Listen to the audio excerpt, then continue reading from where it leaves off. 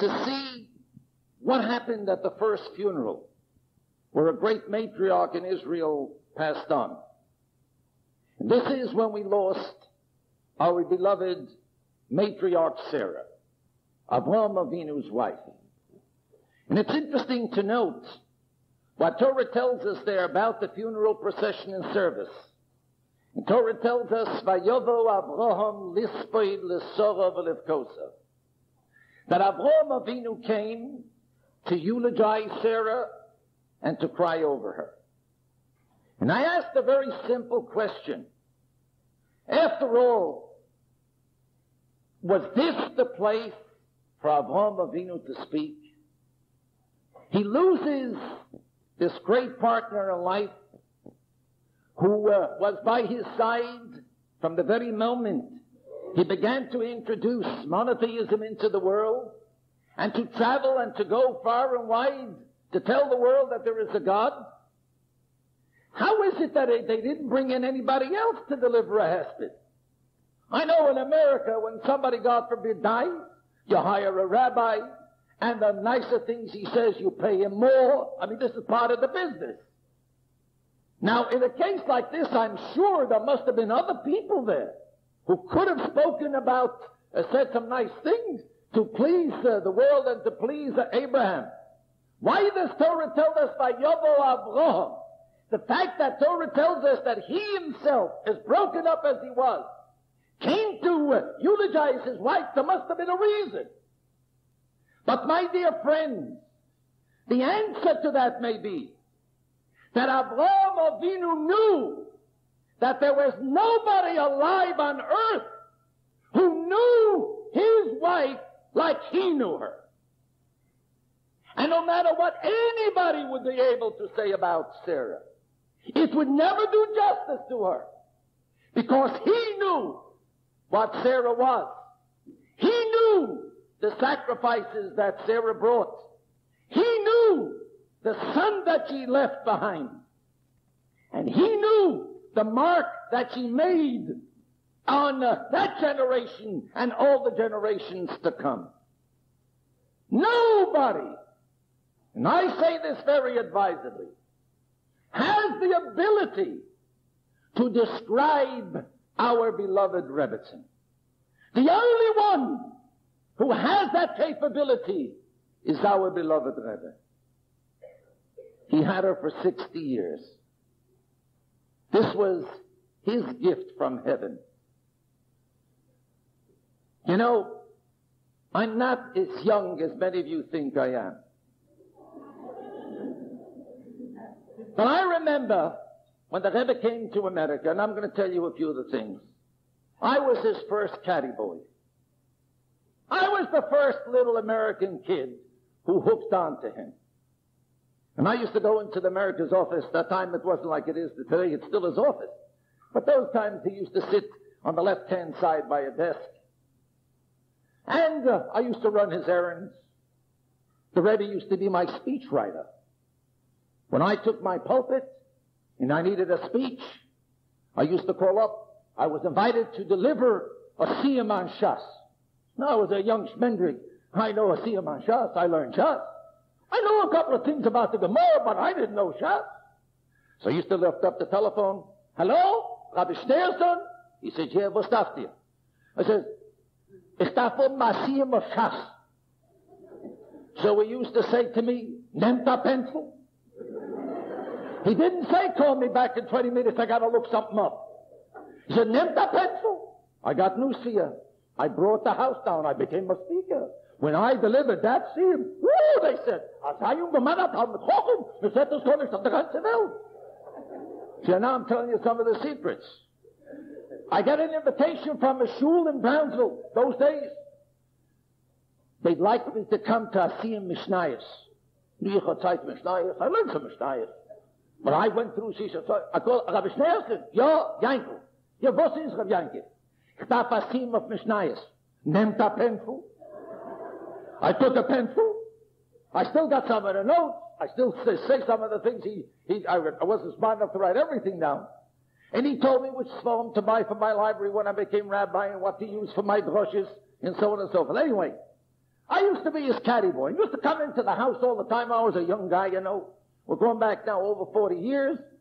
And the Rebbetzin Chaya Mushka Schneerson for us all. She used to watch me.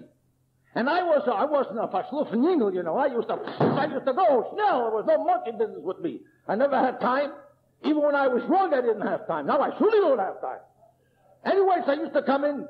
So the Rebbetzin used to grab a glass of juice and run after me. Rabbi Yankiv, trink you to verschmacht werden. I said, Rebbetzin, don't worry about me. I'm doing okay. And I ran off like a thief. You know, she was a great human being. I don't know if you know this. Whatever I tell you is factual. This is not dream stuff. The Rebbetzin, throughout her married life, never went to bed before the Rebbe came home. You know what that means? Who remembers when Yechidus used to end at 5 in the morning? She would stay up and wait for him. And she would say, Ich weiß, as darf nehmen am Rebbetzin mit a Gläsel Tee. In Tome will ich nicht sein, wird der Rebbetzin nicht nehmen. So she used to stay awake. But how could you stay awake? Listen to this, what a Rebbetzin can do. So she used to have a friend that she used to call on the telephone.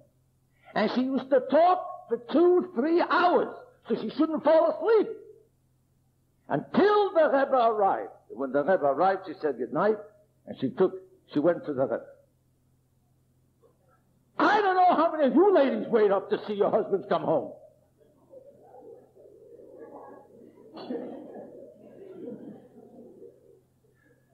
There was a woman, you gotta hear these things, you know, you don't think about these things. There was a woman who went into labor. She went into labor. And she was friendly with the Rebbetzin. She notified that she always used to have hard deliveries. So she notified the Rebbetzin that she's going into labor. She had the baby a day later. So the Rebbetzin called her up. And he said, Du weißt, ich mit mein Mann hab nicht geschlafen na ganze Nacht. Man hat sich gesorgt wegen dir. Would you believe that? She with the Rebbe stood up, concerned why they don't hear yet that the baby was born and that everything was okay. Where do you find such human beings in the world? Now we're not talking about headlines in the New York Times. Nobody knows about this.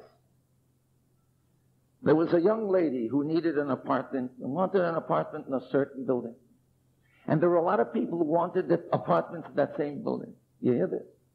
So the Rebbetzin used to call the landlord, and she used to tip off her husband that anybody who wants that apartment, he shouldn't say yes.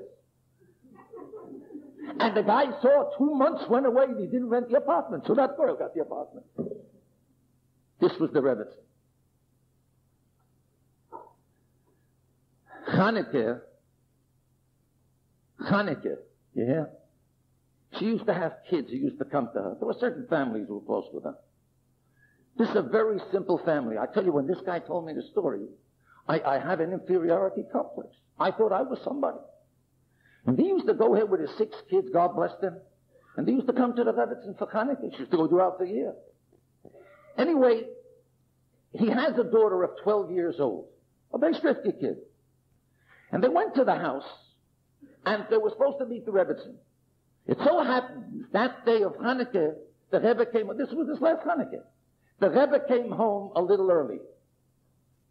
So what happened was, she went upstairs with the Rebbe, the flight upstairs, and she left word downstairs with the attendant that when this and this family shows up, he should apologize to the family why she couldn't be with the children. And to tell them that she prepared all the candy and the dreidler and the Chanukah gel, and she should forgive them. So the 12-year-old said to her father, when her father asked her, are you disappointed that the Rebbetzin isn't here to see us? So she said to her father, she said, Daddy, as far as I'm concerned, the Rebbetzin, to be with the Rebbe for 1 minute more is worth to me the whole business that she shouldn't be with us. So the next day, this fellow calls up the Rebbetzin, and he tells her, you know what my daughter said? That you should be with the Rebbe 1 minute more was worthy to her to give up the pleasure of being with you as long as you should have another minute with the Rebbe. So she said to the father, you tell your daughter that from now on she never needs an appointment to me. She can come into my house whenever she wants. For she understood the Rebbetzins heart. Rabbi Kramer Zolzangesund mentioned about the Farbrengens. My interpretations that I used to do, my translations to the Rebbe into English. A very strange story. Erev Yom Kippur, you know, we go for Lekach. No. So I go for Lekach, and this is, of course, 2 days after Vav Tishrei, after the Yortzeit of his mother. He Farbrengen that Vav Tishrei. I did the translation over radio, and then I came to get the Lekach. When he gives me the Lekach, there are about 10,000 people out there, he stops, talks to me. He gives me the Lekach, he says to me, ihr weißt, als mot mir Rebbe gegeben, als das Mal hat ihr etwas ihm gesagt, als so wunderbar dem Verbringen, es hat es gewähnt, äußerst gewähnlich wie allemal. Nur mot mir gesagt, ihr habt sich verhust, I coughed. Sagt mir, ihr seid all right? Etwas ich will de mehr beteiligt. The Rebbetzin told him that I happened to have cough back in that translation. But look how she picked it up. She heard that I gave her cough. So she already told the Rebbe he should check me up if I'm doing all right. I said, no, Rebbe, I'm gesund. I want to get out of the line as quick as I can get out of there. You know? But this was the Rebbe. Just let me tell you one other thing. The Rebbetzin, 12 years ago, bought candlesticks for a collar. Immaterial who the collar was. Somebody who was close. A week before she left us, she called in the husband and said to him, you know, I gave your wife the candlesticks, but I never gave her a tray to put the candlesticks on. And she took a silver tray from the house and handed it to him. He said, give this to your wife as the completion of the wedding gift that I had to give her when I gave her the candlesticks. Let her have the tray now also. This was 1 week before she left this world. This is what I'm going to tell you tonight. There is so much that we all could learn from such a great lady. I am not worthy enough, I am not capable enough to be able to describe the aristocracy, the royalty of this woman. It just doesn't go in language. You just have to be lucky to have met this person to know what true royalty means. And let me tell you, when the Rebbe lost her, he lost the greatest friend that he had in this world. And we're going through now, all of us, such a terrible era of brokenheartedness. It's only because we feel what happened to our beloved Rebbe. If only we knew a way how we could console him, how we could comfort him, how we could uplift his spirits.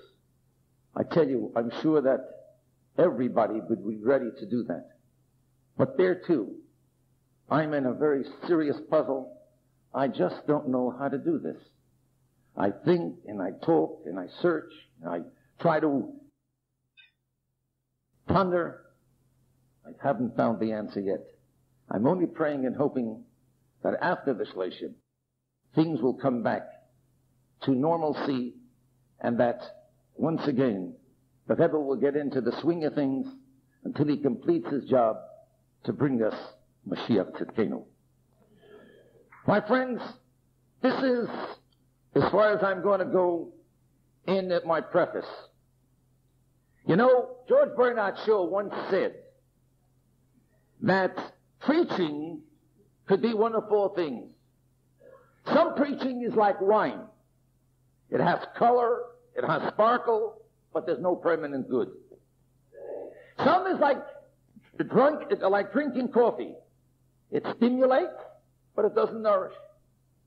Some is like carbonated water. It's a fuss over nothing. And finally, some is like spring water. It's good, but it's hard to get. I'm going to just share with you a thought tonight and try to see if my voice and heart that I bring to you tonight cannot stir up the excitement and the enthusiasm about this beautiful experience that I just lived through. The signing of an agreement to build a third floor on the Beis Rivkah schools. Now, you know, we are now between Purim and Pesach.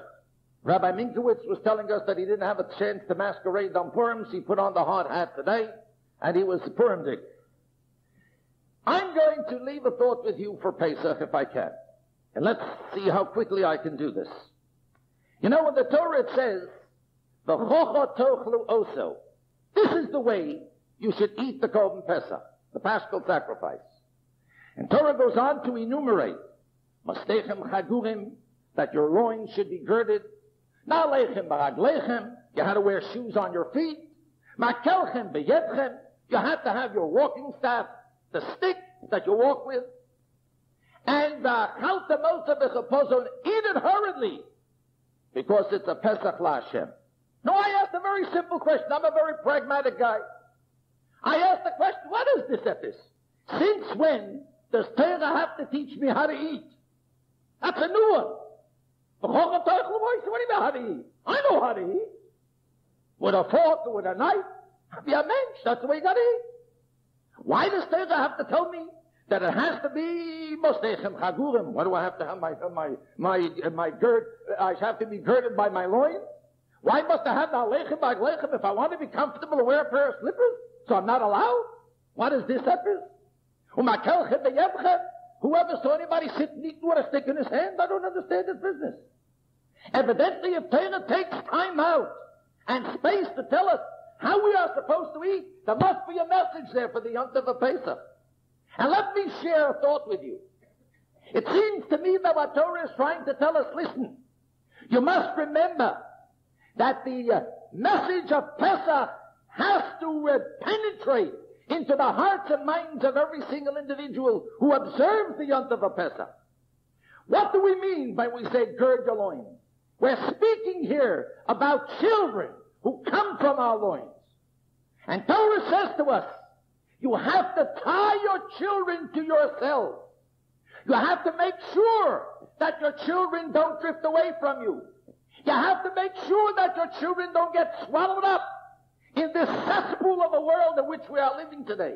With the pornography, and with the permissiveness, and with the intermarriages, and with the cult, and with the AIDS, and with the drugs. Hold your kids tied to you. And we find that when the Malach had a battle, the Yaakov Avinu fights with the angel of Esav. What does Torah tell us? The Medrash says he was wrestling with this guy all night, with this Esav Aroshet. What was Esav? First he comes to him as a Talmud Chacham. You hear this? He's coming to Yaakov Avinu as a Talmud Chacham. And he comes to tell Yaakov Avinu that his way of life isn't so right. He looks like a holy sage.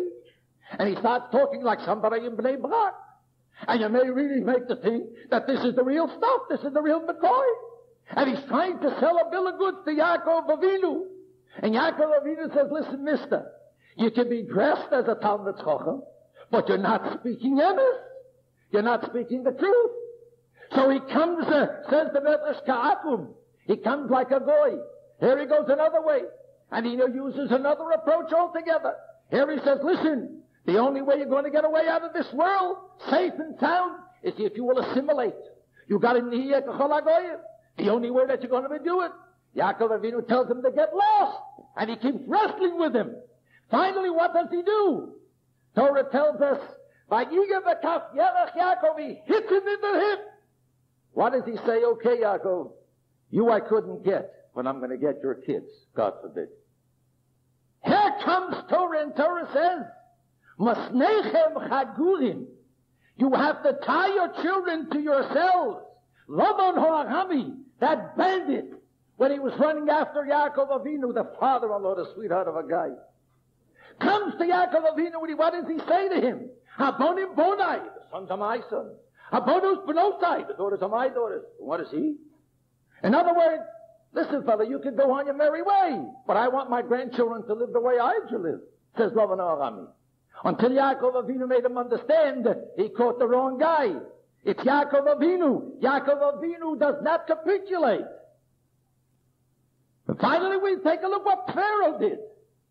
Pharaoh, he was busy taking the Jewish children and pushing them into the mortar, drowning them in the world, showing them what a great world there is out there, and telling them being a Jewish kid of Beis Rivkah won't give you the opportunities to be able to do what everybody else is doing. This was Pharaoh's way of life. When it came to go out of Mitzrayim, you know what he said? L'chuno ha'gavorim. Let the men go. Go ahead, fellas, you go. He wanted the girls for himself. He figured simple. If he'll kill the Jewish daughters off, if he'll poison them, that will be the end, Khalil, of Klal Yisrael. Beis Rivkah. That's the answer to the enemies of the world. That's the answer to the Pharaohs, to the Levins, to the Hitlers, to the UN, and even to my liberal Jews. Then it comes to Aleichem B'Ragleichem, you have to wear shoes. Now you got to understand something. You know what the Gemara says in Psachim? The Gemara says the following. La'olam yimka odam kol ma sheyesh lo v'yigach man odam l'chaglav. You hear this? A man should sell whatever he possesses, and he should buy a pair of shoes for his feet. Well, it's a nice thing. You got to walk with shoes. But take a look what happens further. When Moses is brought to the burning bush, what does God say to him? Shal mi'olachem yal raglecha, throw your shoes off. What is this? Here he should sell whatever he got to get a pair of shoes. Here God says, throw the shoes off. Make your mind up. Throw shoes on, shoes off. Which is it? When the Kohanim did their service in Beis Hamikdash, they had to go barefoot. Remember that? They had to walk barefoot. How come they didn't wear shoes? It was pretty wet in there, you know that, with all the blood coming through and the water when they were shechting the Korban Pesach. How come he didn't tell them to put on a pair of shoes?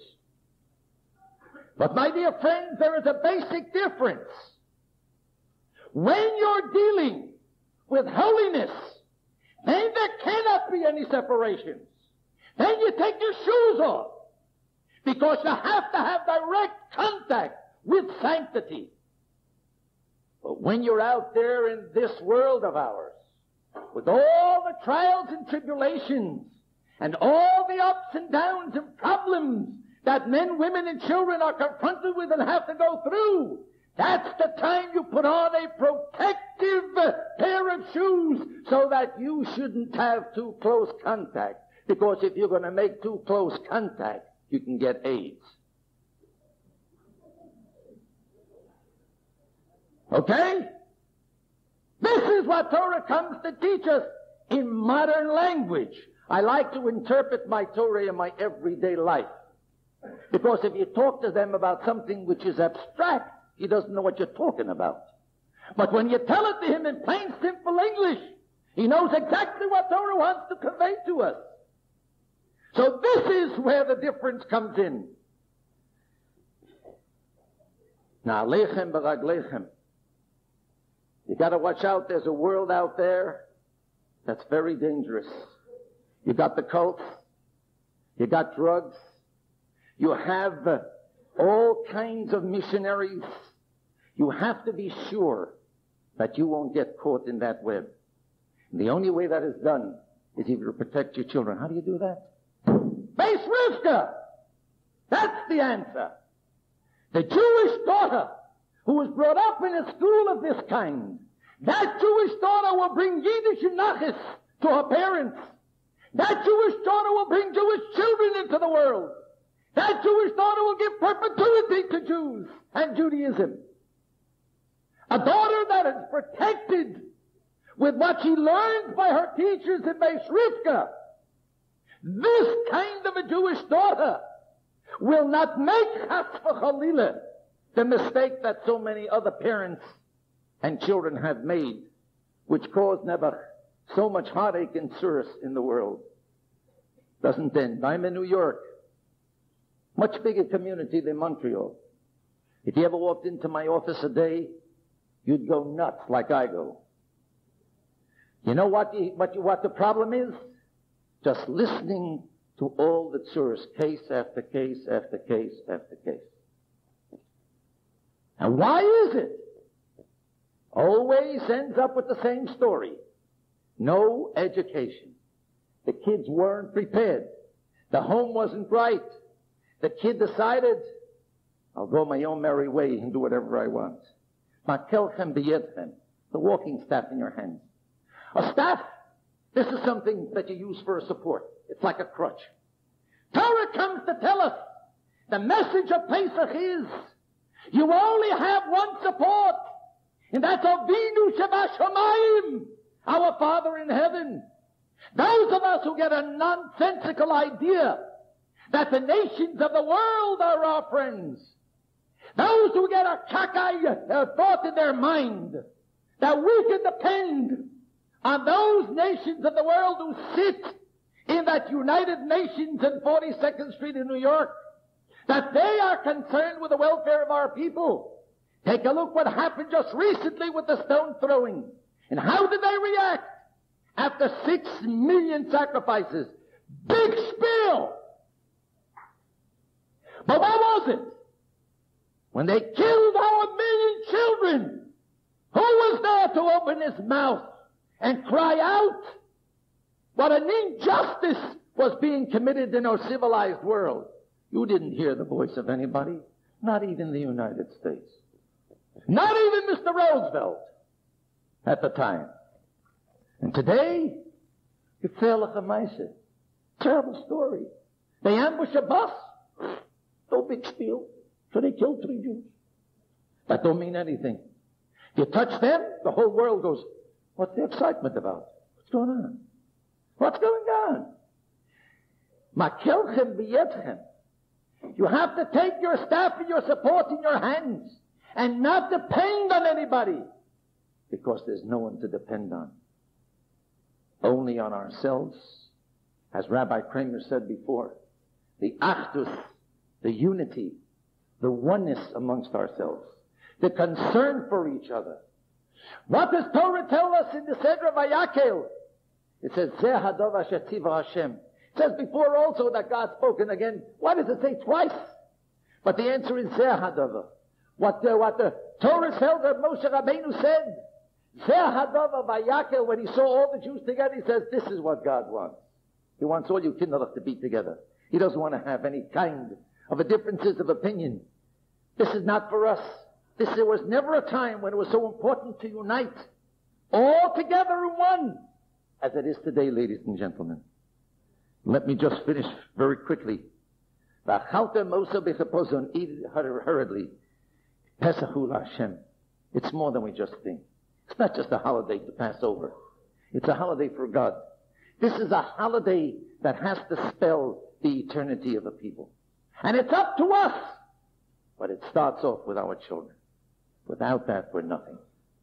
Ladies and gentlemen, I sat here tonight. I'm ashamed to tell you that I shed a tear. I did shed a tear when they signed. And what came to my mind was the Zohar HaKadosh, which is brought in Tanya, that chedva tikia b'riboi mesitrado u'meriro mesitrado. On one side of the heart, there is great joy. On the other side of the heart, there's bitterness. And I said to myself, this would have been such a gorgeous occasion if the Rebbetzin was here, if the Rebbetzin was alive. Why did it have to cost such a price before this thing was clinched? I just heard that 3 years ago this was started. Why did it have to take this kind of a situation? And my heart broke within me.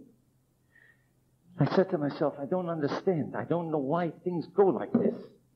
But we're not taking the occasion. We're not taking hold of our situations.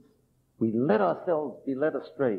We let certain things engulf us, and we lose our whole being, and we get ourselves, I don't know what, all zemish, and pablunchit, and before you creep out to know where you're going, it becomes what it became today. And so, my dear friends, what a great, great evening this is. What a memorable evening this shall be in my mind. Niyat Hashem, when I get back tomorrow with God's help, I will have a report for the Rebbetzin Chaya. Maybe I always had a way of pepping him up. He always had a way of giving him some kind of a message that gave him a little bit of joy. He always got a kick out of the way I write to him. I write to him like his little kid. I don't write to him like the big chassidim. I don't know how to write that way. I was always his little kid. I remained his little kid even till today. And he begs from me because he knows where I'm coming from. I just want to say one thing to you, ladies and gentlemen. I know that you're going to give money tonight. And I heard your wonderful chairman, these are two terrific guys, Dalvin and Sam, take it easy, I didn't forget yet. Sam. These are two terrific guys, young blood Kanahara, beautiful up-and-coming fellows. The Bachaya.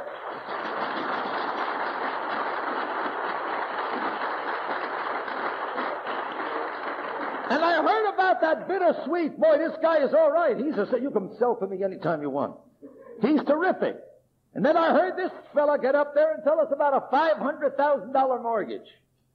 You know, that's said very easily, but I want to tell you, boy, to make that good, you sweat plenty of bullets. But let me just say one word to everybody in this room.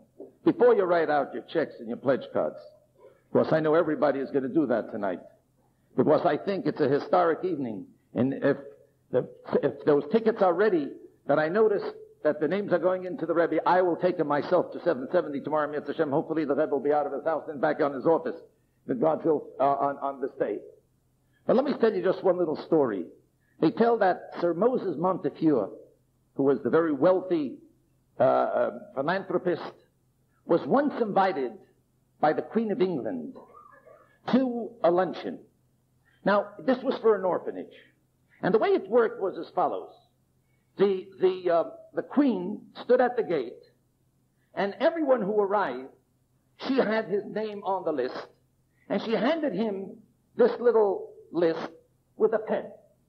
And everyone who arrived, the guests who arrived to the luncheon, would put next to their name the amount of pounds they are giving for the orphanage.